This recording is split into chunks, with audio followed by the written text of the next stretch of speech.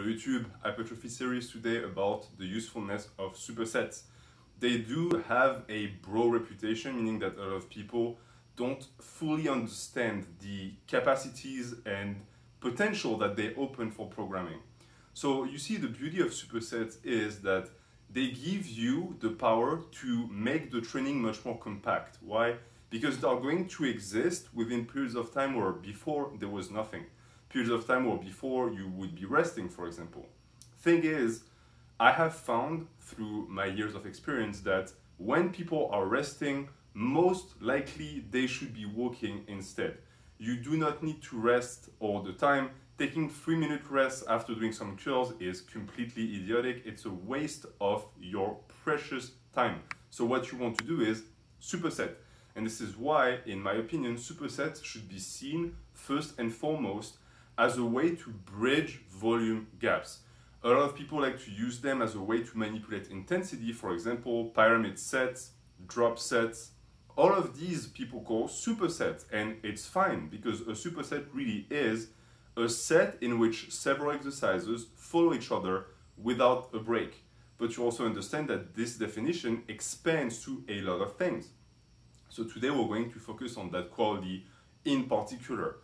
Why exactly do they bridge the gap in volume? Well, because as I said, they replace void by tonnage. They put something where there was before void. So what you want to do is, you want to consider supersets as a way to attack another part of the body and eventually catch up on that part. Meaning that usually what you're going to be doing if you employ that strategy is, you're going to use it for a body part that is lagging. And the beauty of it, most of the time for people who have body parts that are lagging, it's because there are very small muscle groups or muscle groups that usually get big through isolation, and these people are lazy on these exercises. And the issue when that happens is you accumulated so much of what I would call tonnage depth that you now have to catch up on it. And because those muscles are so weak, for you to catch up, it's going to take you years and years and years, and it's going to be very frustrating because these muscles are so behind that even once they have a pretty decent size and strength, they'll still look fairly puny compared to the rest of your body. So how do you create a chance for you to catch up without injuring yourself or overworking? You abuse them through frequency and volume with what is going to be a low intensity set that repeats itself a lot. And where is the best position for you to put that in your program? As a superset, right?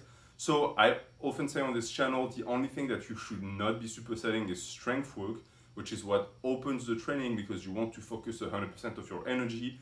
But for the rest, anything that follows the strength work, supersets can go anywhere. My program personally is only supersets. And some of them, you could even call them giant sets because I have 5 exercises in a row. It goes from 2 to 5 exercises. This allows me to accumulate massive amounts of tonnage throughout the year without damaging my recovery, without getting potentially injured. And overall, when it comes to overall body development, this is the best way to approach it. Because if you were to dedicate strength work or specific set and schemes to every single body part, and then slap variations on top of that, and then slap a lifting rotation on top of that, you understand that your training program would be the thickness of the Bible. You cannot let that happen. So what you're going to do, you're going to look at certain exercises that have no cardiovascular cost, they don't take any time to set up, and they're not really damaging on the tendons, and you're going to superset them all the time. So the best body parts to do that with are going to be calves, the medial and lateral head of the triceps, the biceps. You can also do that with the traps. You can do that with the rear delts. You can do that to some extent with the abs. But you also understand that there are certain groups that you need to pay attention to when you employ that strategy, because if they have a connection with the rest of the body, meaning that within compound movements, they're going to be recruited and potentially be very critical in maintaining structural integrity and not going to mechanical failure. These shouldn't be superset, meaning what? Meaning that if you superset abs, you're going to damage the strength of your core because you're recruiting the muscles of the abdominal muscles, right? If you have a compound movement that requires a lot of rigidity in that area and that lift follows right afterwards, you might have created an issue for you here. You might have made that lift weaker by default. So that's what you need to pay attention to when you use supersets as a way to bridge volume gaps. You also need to pay attention to one thing that a lot of people fall into when it comes to mistakes that are easy to make. And I will make a video dedicated to that in particular, but when you just start working a muscle group, especially a muscle group that has never been isolated before, it's going to be weak and it's going to be easily tired, meaning that not only can you not move a lot of weight with it in isolation, but it's going to burn out within 2 or 3 sets. So you really need to give that muscle some time, and it can be frustrating. Why? Well, because you're trying to pay off that tonnage debt as soon as possible, so you're trying to do as much as possible.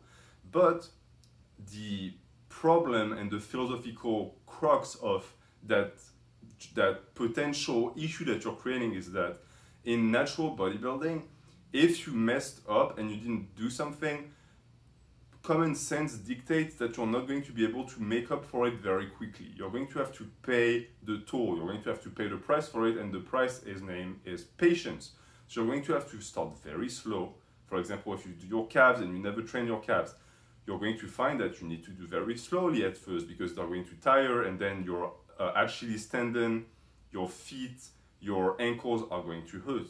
So you slowly build up their ability to endure the weight, and then you go full on. That is the natural evolution of supersets. And the beauty of that is it's very easy to program. Why? Well, when you start, you can just say, okay, I'm going to add 2 isolation exercises, 2 sets for that program. So that on that day for that set, 2 supersets, all right? And then move on, 3, 4. And when you max out that set and there's no space left for a superset, well, maybe now we can touch set number 3. All right, and then maybe you can look at the entire program and say, okay, maybe I can also do that on this day and this day. The issue with that is you do not want to do too much of it. At some point, the frequency is going to be maxed out as well, and this is when you start adding weight. This is when you start with the progression. But I wouldn't advise you to just stay with the same number of sets for the supersets and add weight there, because you're not really building up a volume capacity and a work capacity. You're turning that into strength work, and you will not be able to pay off your tonnage debt with just that. So you need to have the patience to stay with the same weight, stay with the same movement for a while, the same reps, and just create a frequency that is going to cover the entire week. And once you're there, it's going to be much easier for you to pick which days you would rather do something like strength work and which days you're going to do volume work. And that is, for me, one of the many applications of supersets that define and are sort of opposed to the view that many people have of them, because they are usually considered to be a bro thing, when in reality they are an excellent tool for people who want to learn how to program and who want to progress naturally for a long time. Thank you for watching. Any questions about supersets, please put them in the comments. I will make other videos about them in the Hypertrophy series. Have a great day.